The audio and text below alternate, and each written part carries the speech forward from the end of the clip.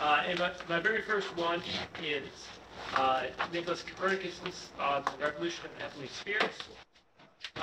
And this is a preface. It's addressed to Pope Paul III. He says, "For a long time, then, I reflected on this confusion in the astronomical tradition concerning the derivation of the motion of the universe's spheres, beginning to be annoyed at the movements of the world's machine created for our sake by the best and most systematic artists of all, were not understood with greater certainty by the philosophers." About the Ptolemaic system, and it's not perfect in predicting when astronomical events will happen. And his approach to this problem is something that we want to emulate. For this reason, I undertook the task of reading the works of all the philosophers which I could obtain to learn whether anyone had ever proposed other notions of the universe's spheres than those expounded by the teachers of the schools. So here's an example from sources. And for this talk, I'm just going to call everybody scientists. That's kind of a 19th century term. I'm just going to go backwards. Probably every person I'm quoting here would probably consider themselves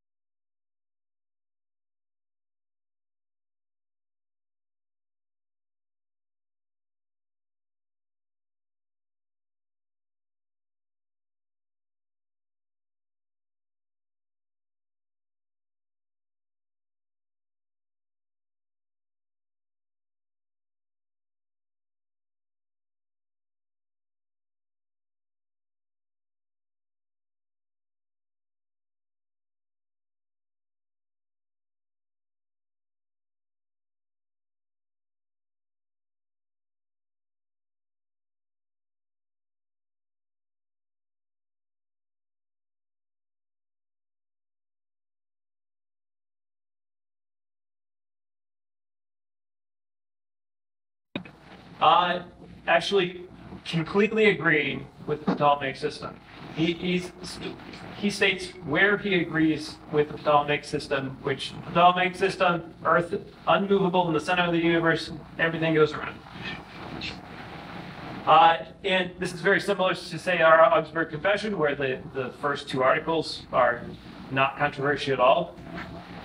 It helps to start building some agreement with your audience.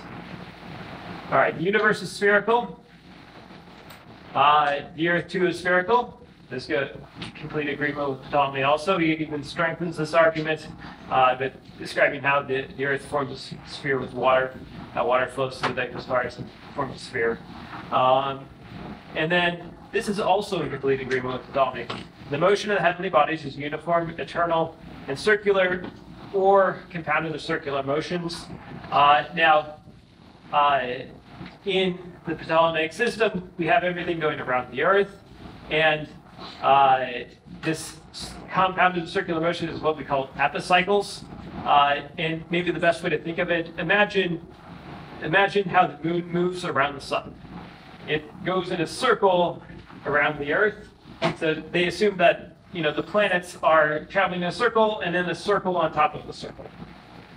And he actually doesn't disagree with epicycles. It doesn't go away until Kepler describes motions as ellipses. But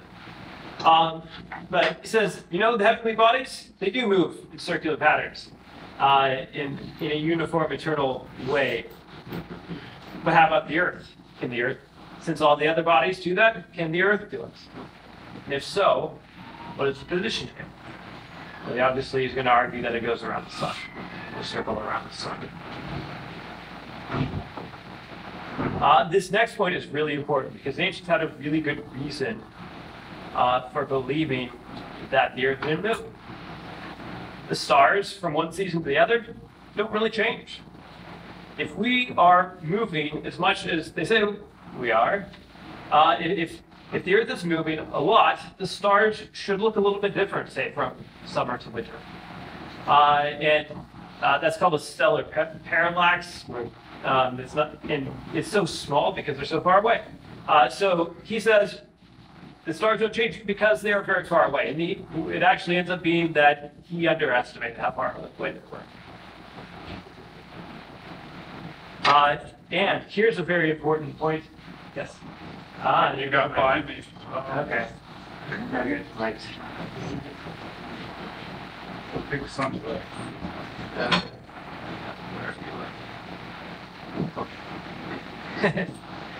All right.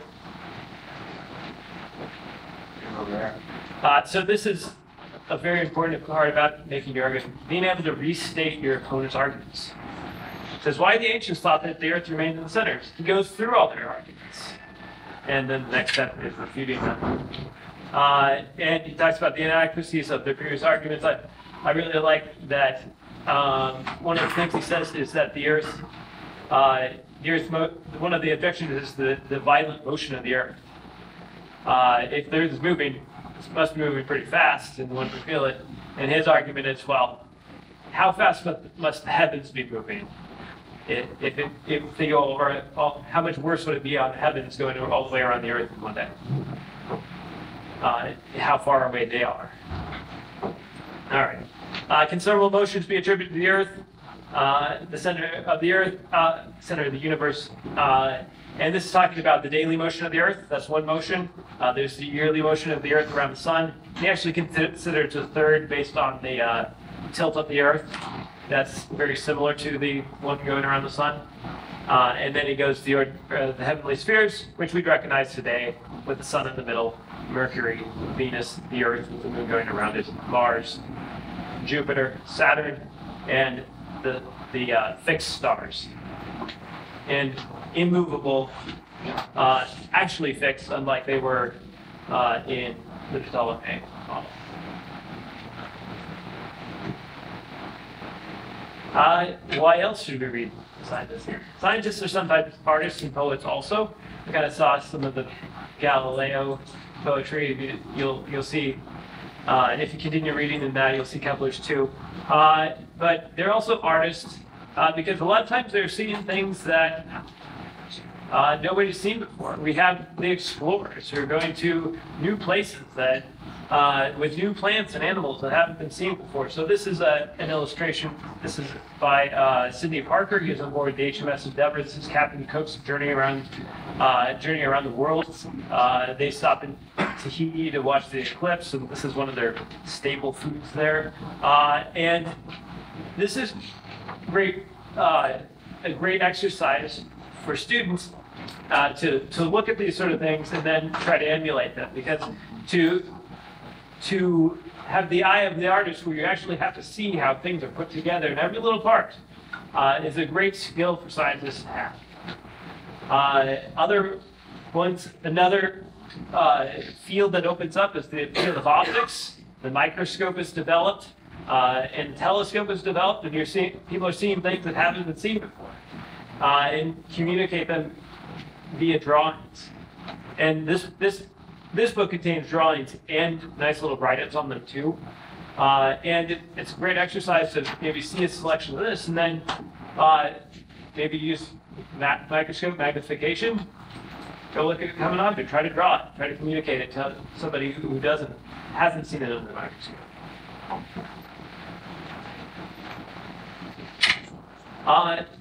Scientists read other scientists' work. We've seen this with Copernicus already. We went back and read the philosophers. About every scientific paper that you read is going to start out with talking about the previous work done in the field, and then going from there, building upon it. The example I want to give here is kind of a really great example of it. This is Humphrey Davy, a famous English chemist. His book, Elements of Chemical Philosophy, is kind of written as a chemistry textbook for his day. And his introduction is just the history of chemistry going from the ancients up to his day. And he's read all these people. And you can tell he's read all the people. And I have to give you such a brief overview is that, but he starts with Aristotle. He is the great founder, but he's not that impressed with this Aristotelian chemistry. 4 elements, maybe 5, are there when not the wind, but fire and earth, and then ether. And he says maybe the problem is he attempted too many subjects to get it correct on everything. Roman science, well, repackaging the Greek science. That's what he says. Then we enter another era in chemistry, and that's the Arabic era in chemistry, alchemy. Geber is the most famous, the alchemist, the Arab alchemist. He does make lots of important chemical discoveries, and then he's also, trying to find the philosopher's stone, turn lead and gold, that sort of thing. And sometimes we think of chemistry as, we think of our picture of chemistry is like solution chemistry, mixing things together. But metal chemistry is with the furnace, the forge, smelting, and mixing out molten things together. And he says, well, it's glad that they had a good motivation to do this, tedious and disgusting processes in the furnace. so their motivation to find lead out of gold, to find the elixir of life, it's good motivation for them to do the really tough work of metal chemistry. After Arab chemistry, after Arab alchemy comes the era of European alchemy. And it's actually really interesting. I can't put much of that in here, but he actually picks out, like, these guys are worthless.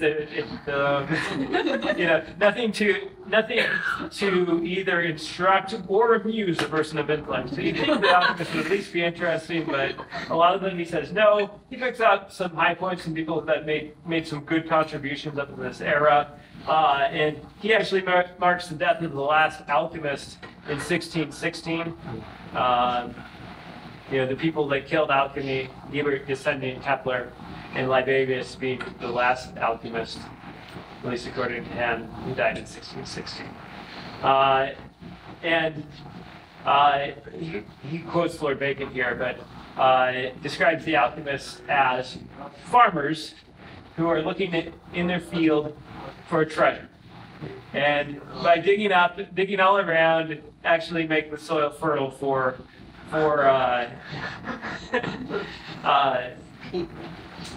so the alchemists left fertile soil for the field of chemistry to grow up out of. And he goes on talking about scientists up to his day. He complains that Newton has some good chemical ideas, but makes such great discoveries in astronomy and physics that sends all the people in that direction and away from chemistry, which is his favorite.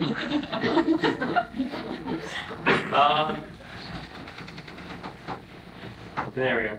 All right, next one, why primary citizens in science? Because scientists write about their experiments.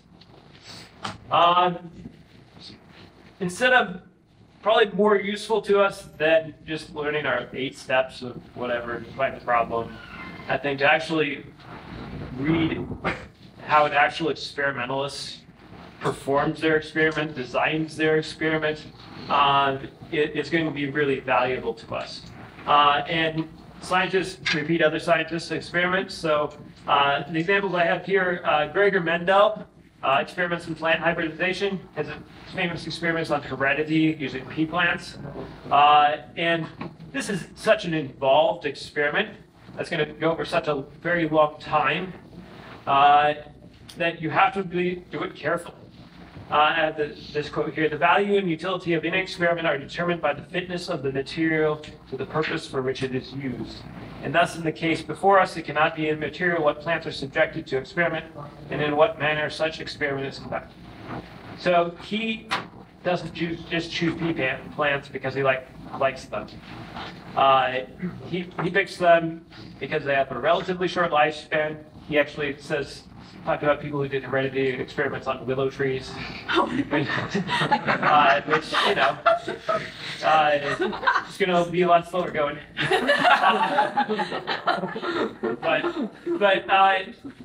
The pea plants is able to really control pollination. He can, remove the stamen and do some things that really allow him to control pollination,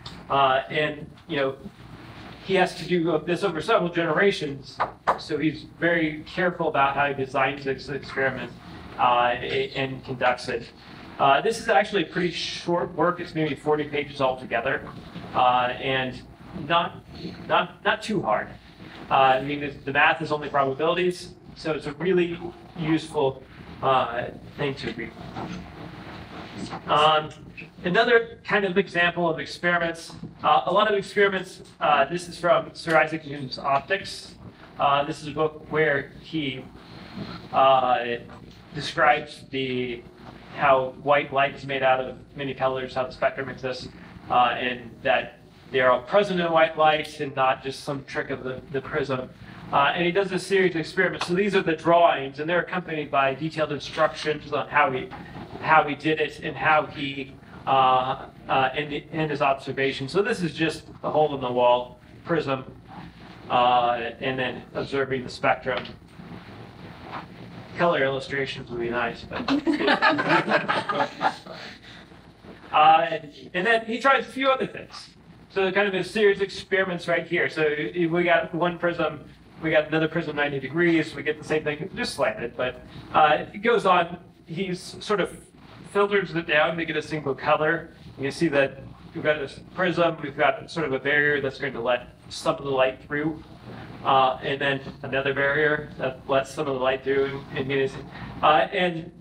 we got experiments involving reflection and refraction. So it hits the surface, some part of it's reflected, part of it's refracted, and this is, and there's lots of works like this. You don't have to choose optics if that's not your thing. But if a person were to just go through these and repeat these experiments, they're going to learn a lot, build the skills to conduct a proper experiment, and then after this, you might think, well, what if I tried this? So when we do experiments, we don't need to kind of pretend like we're the first person to do experiments. Sometimes we're like, and what's going to happen? Well, a lot of times the answer is, if we read ahead a little bit, we'd know. But if you're actually just repeating some of these experiments, you're building some skills of both, building apparatuses, doing things carefully, and making observations. And then after you've done that a little bit, then you're going to be in the position where you'd be able to design some of your own experiments. All right, scientists describe their scientific philosophy. And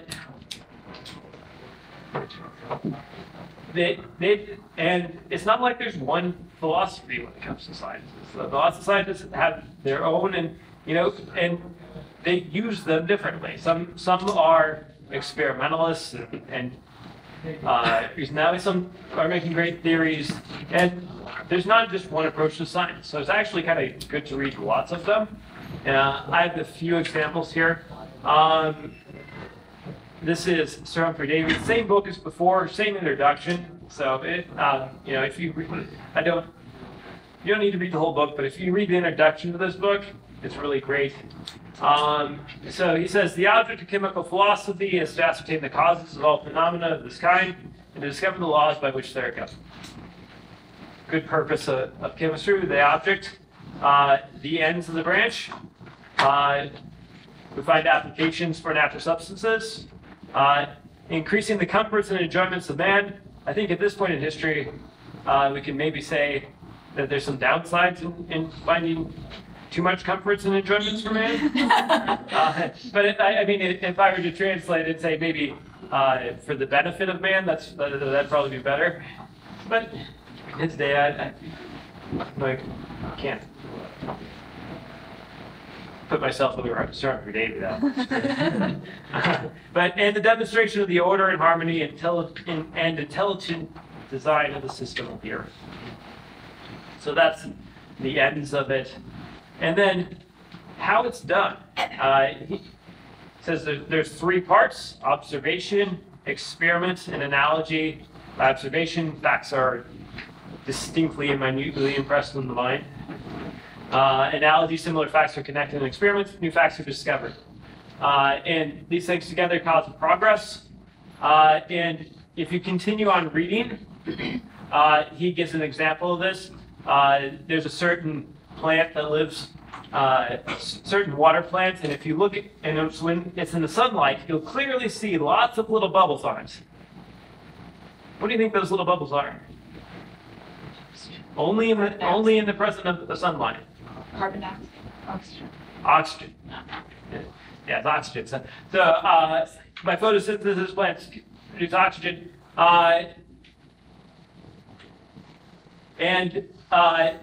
So that's a good observation, right? And experiment. Take a overturned wine glass, put it over there, collect the bubbles.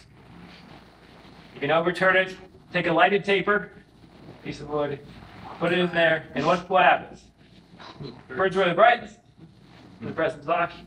That's experiment. Analogy is connecting that to other. So this plant produces oxygen. What about other aquatic plants? What about other plants?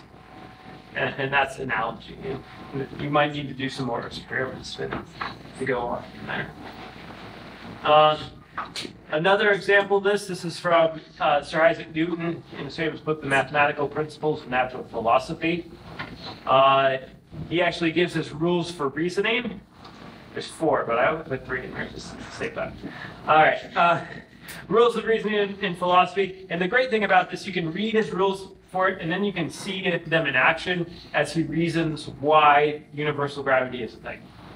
when he makes the argument for universal gravity, he uses this rules for reasoning. So the first rule number one, we admit no more causes of natural things than such as are both true and sufficient to explain their appearance.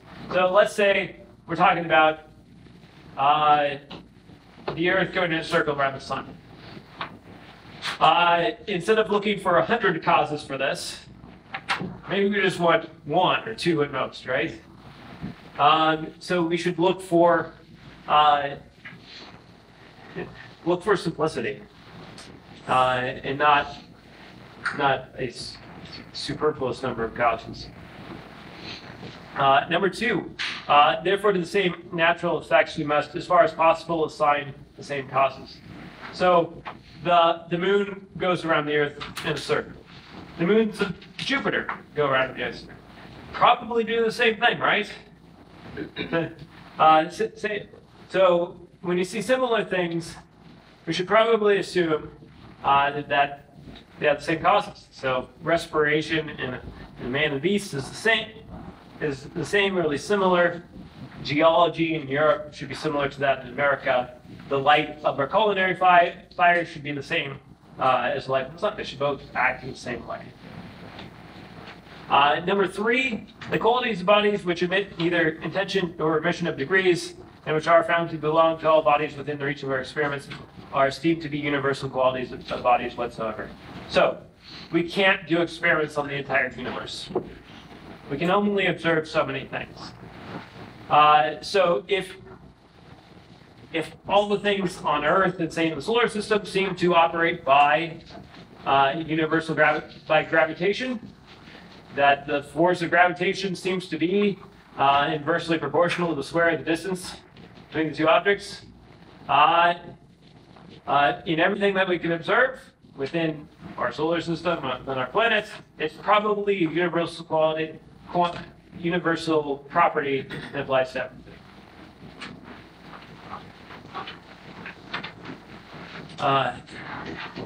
Next slide. Scientists recognize they are studying a created world. We've seen this before. Copernicus said, the great artisan who designed the system of the world. We have Sir Humphrey Davy, who's not really known for being particularly biased, but he said looking for the intelligent design of the system of the Earth. And I got a couple more here. Sir Isaac Newton in his it's called the Principia, Mathematical Principles of Natural Philosophy, has these observations. The most beautiful system of the sun, planets, and comets could only proceed from the counsel and dominion of an intelligent and powerful being. And if the fixed stars are the centers of other like systems, these being formed by the likewise counsel must all be subject to the dominion of one. And from his true dominion it follows that the true God is living, intelligent, and powerful being, and from his other perfections that he is supreme or most perfect. Now, when it comes to the theology of Isaac Newton, it's a little, it's interesting. Because it's not like he's ignorant of it. He definitely knows his Bible, knows his biblical language. He's kind of credibly accused of Arianism. If you read his work, if you read the Principia, you will see hints at Arianism. And after his death, he had some stuff written in code that kind of seems to indicate that even more. But he does make very logical arguments for the assistance of God. Don't trust him for the nature, especially the triune nature of God. But let's go to somebody more orthodox and Lutheran. Johannes Kepler. So this book is Harmonies of the World. This comes to like the second to last chapter, the one where he describes his third law of planetary motion, which of course I think those 3 laws were kind of added later. After Newton made 3 laws, they went back and had 3 laws of planetary motion. But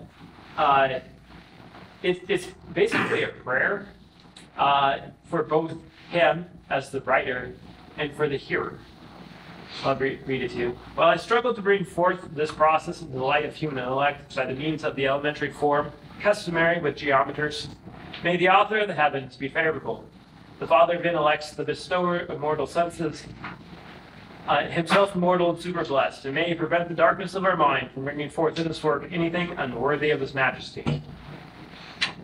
And may he effect that we, the imitators of God, by the help of the Holy Ghost, should rival the perfection of his works and sanctity of life, for which he chose his church throughout the earth, and by the blood of his Son cleansed it from sins, and that we should keep at a distance all the discords of enmity, all contentions, rivalries, angers, quarrels, dissension, sex, envy, provocations, and irritations rising through mocking speech, and other works of the flesh.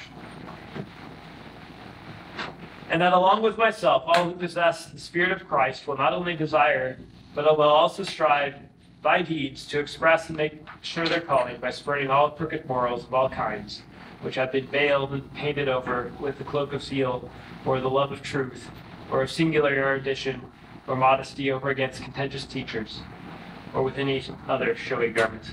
Holy Father, keep us safe in the concord of our love for one another, that we may be one, just as thou art one, with thy Son, our Lord, and with the Holy Ghost, just as through the sweetest bonds of harmonies thou hast made all thy works one, and that from the bringing of thy people into concord, the body of thy church may be built up in the earth, as thou didst direct the heavens themselves out of harmonies.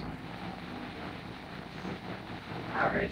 So I gave you plenty of examples here, and there's lots of interesting things. There are some challenges. They're often in ancient and foreign languages, such as Greek, Latin, and even some like German, French, other languages. And that's actually kind of good. Scientists today, actually, it's very useful for them to know some foreign languages because it does happen internationally. But the nice thing is there's a lot of English translations available. They don't necessarily need to go from the original language for reading science papers, as nice as that would be.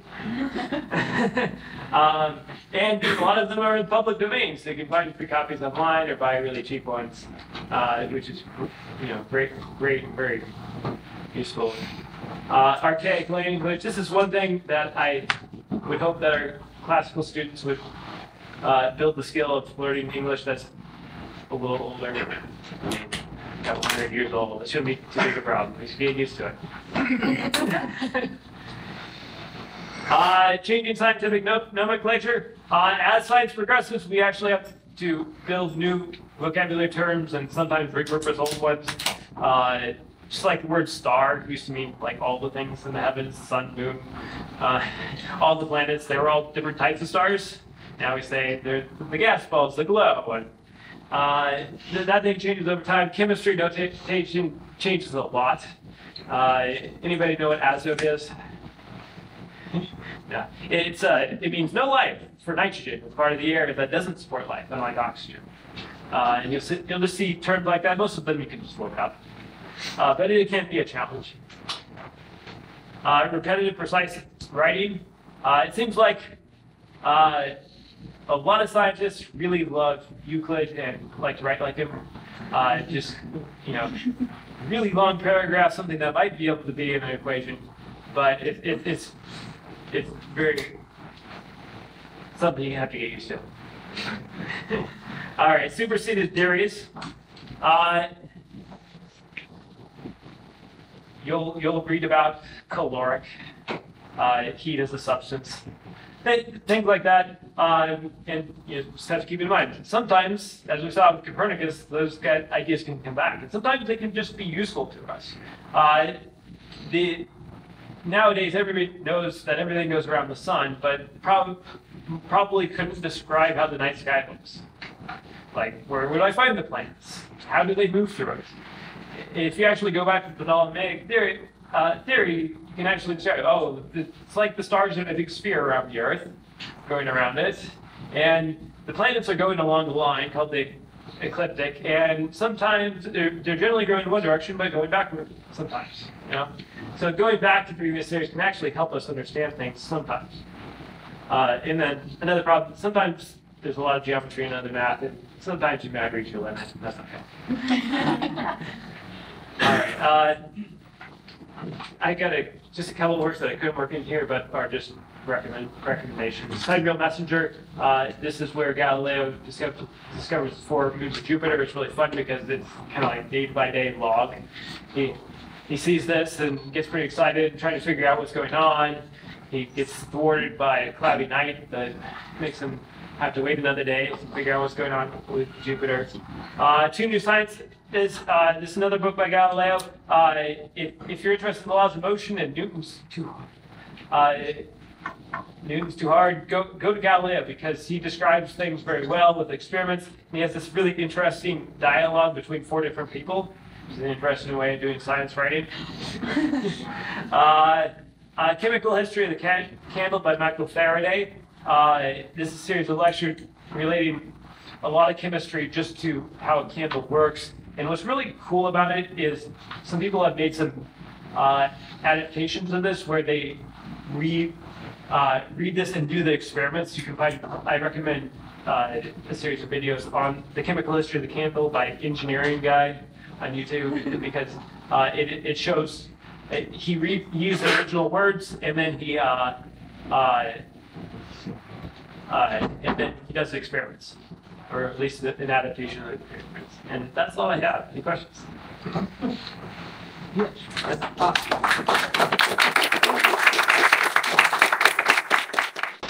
How do you go about using this? Well, generally we read them together because when it comes to all literature, there's a certain level that they can read, and if it's above their level, if you read it together or read it to them, you can help explain things to them. And then sometimes I'll have them answer.